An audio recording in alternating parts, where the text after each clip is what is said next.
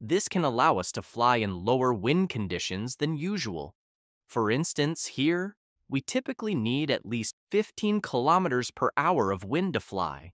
But with fog, we could fly with winds as low as 12 or 13 kilometers per hour. Now, as I'm flying above this fog layer, the conditions are calm. Visibility is sufficient, and the lift is steady. I can see some paragliders disappearing into the horizon due to the fog. To ensure safety, I adjust my flight path to maintain visibility of others and ensure they can also see me. Visibility is critical when flying near others. At this point, I was emphasizing that I was flying in very light fog, which is safe as long as visibility is maintained. However, flying in dense fog or fog with a very low ceiling is not safe. Similarly, I don't recommend flying under cumulonimbus clouds, large storm clouds, or nimbostratus clouds, which bring rain and storms. These are extremely dangerous. If there's heavy cloud cover, the safest action is to land immediately. Flying under small cumulus clouds is generally acceptable. In fact, we often do this when flying thermals.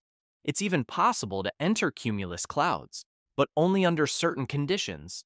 You must be flying alone, with no one nearby, as entering a cloud alongside others could result in a collision due to a lack of visibility.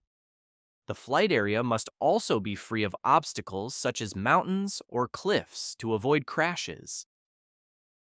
While entering small cumulus clouds isn't entirely legal, as paraglider pilots are required to maintain visibility, it is a common practice among many pilots.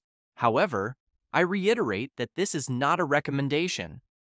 Flying inside a cloud is generally unsafe due to the loss of visibility. In Miraflores, we often fly in light fog because we have ground support monitoring conditions.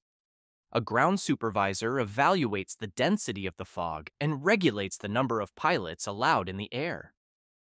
If the fog becomes dense, only one pilot may be allowed to fly. When the fog is light with a high ceiling, there may be no limit to the number of pilots. That's all for this video on flying in fog. I hope you found it helpful and interesting. Don't forget to subscribe to my channel for more content like this. Thank you, and I'll see you in the next video.